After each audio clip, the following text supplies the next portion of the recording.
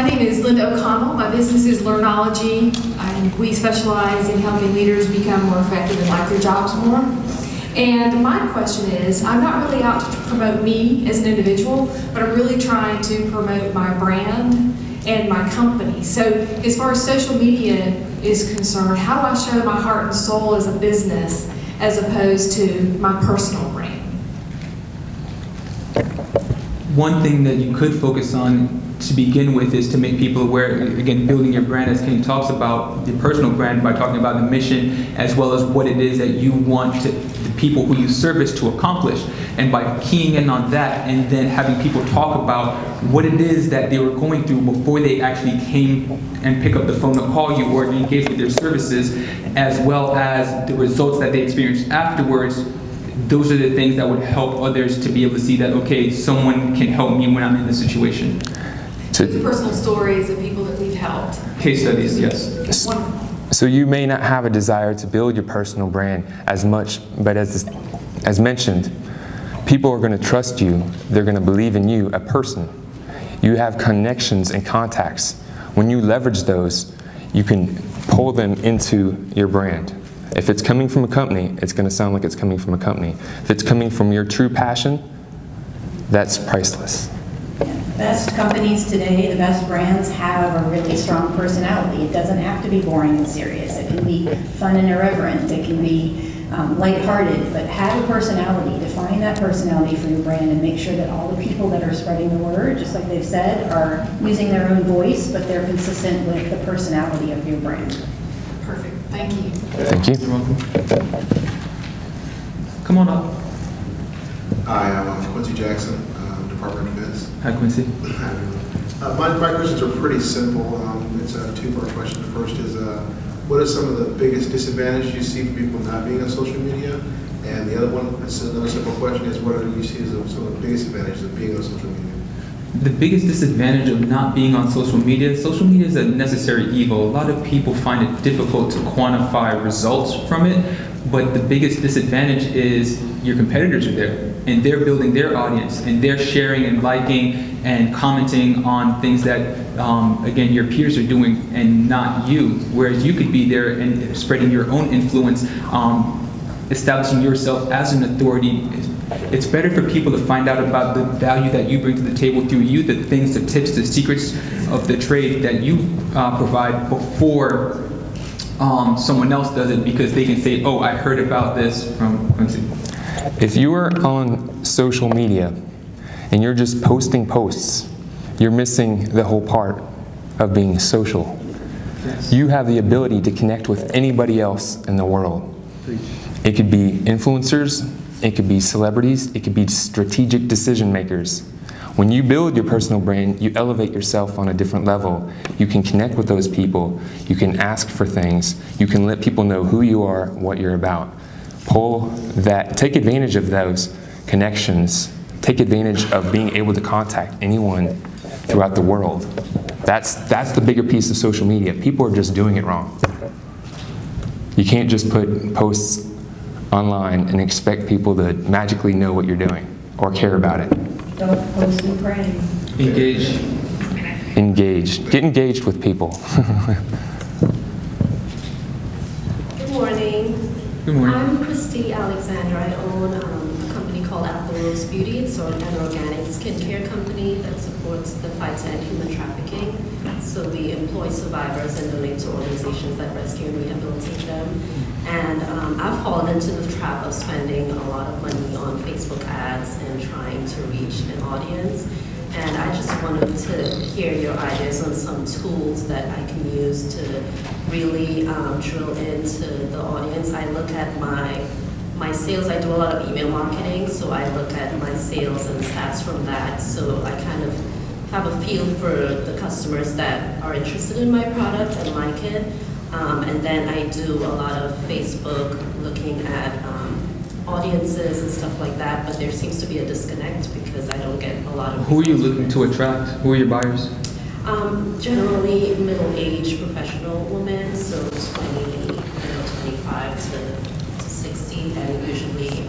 That's a big range. Who are your best buyers, though? Once you... My best buyers are within the 30-year-old range, and they had to have an interest in like world issues and. So immediately now, by cutting down your age range from 30 to 39, you probably eliminated half of the population based on who you're targeting. Then you want to look at different factors within the Power Editor. If you're, for those of you familiar with Facebook and using the advertising portion, you'll definitely want to start identifying what your audience looks like, their behaviors, what they purchase, right? So what are some of the other things that they may have purchased? You can factor that in as well. Are they homeowners? Do they have kids? How old are those kids? You know, what kind of car do they drive? And you can start to exclude things as well and not just include things.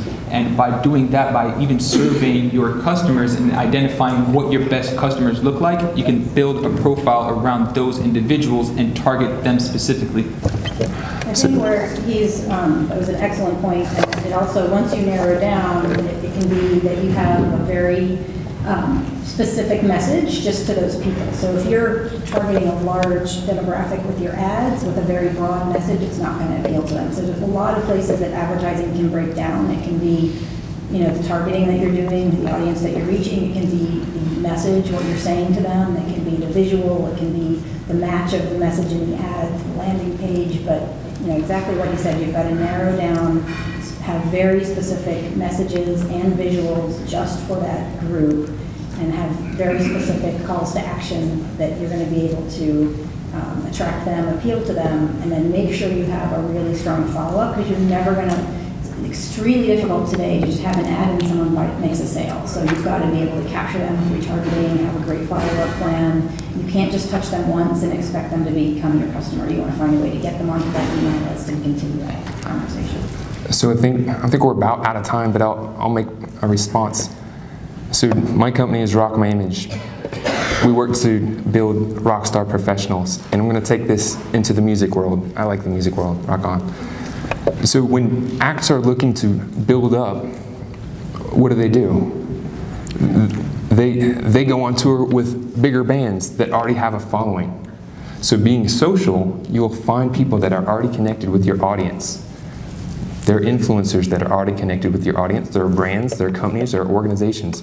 Connect with them and find a way to work with them to communicate your message.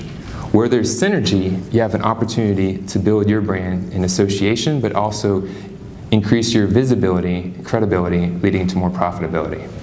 To quickly summarize what he's saying, it's essentially you're going to find people who have your like customers, who are not necessarily competing with what you have to offer, and add value, and basically possibly share the database.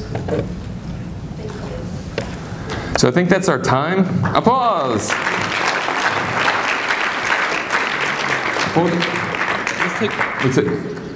Let's hold the line from the... We're gonna cheat a little bit. We'll take one more. All right. My name's Shane Saltinka, Brazil's Waxing Center here in town, in Tallahassee, a couple places. But social media is huge for us. We get a great following on it. Calling to action is tough. Should we ever expect, and what is great call to action response on social? I mean, for me right now, it seems a lot of entertaining, and I get private messages and we go back and forth on that. But it doesn't ring the checkbook like a Yelp, or putting my effort into Yelp is a social media stream, of course, but it just doesn't seem like it ever hits the checkbook. I would recommend putting together some sort of special offer, right? So find out what it is that people also buy, and then find a way to package or bundle those things, or again, partner with someone who you can split some of your costs with as well. That would bring things down, so you're combining different packages, maybe someone who's close by that has a complimentary service that you can package into a bundle. I like to use the 80-20 rule of like 80% of your content on social is like engaging, interacting, informative for your audience, and 20% is what I would call sort of promotional, but it has to be super soft. And what you want to do is get them to take one little micro step that will let you be able to continue to follow up with them in that same kind of a process, right? So if you can get them to visit your website and you have retargeting on there, you can continue to touch them. If you can get them to give their email or their contact information for some kind of a discount free offer, or sometimes a bonus works better. Don't just keep discounting your stuff, but offer them something extra if they take a particular action. But your goal is to be able to start that relationship, somehow capture their contact information so that you can continue to develop that relationship with them, because that's what's going to actually, increase your revenue. Don't ask the girl to get married. Flirt with her a little bit, then ask her out, then go on some dates, then potentially propose. So Be that guy who got that far. Basically, get their number, build your list, and just continue to touch them over time. Thank you.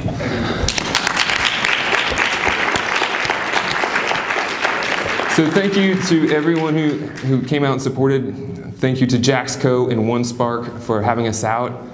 Thank you to our presenters, Remo and Sarah, for doing a great job.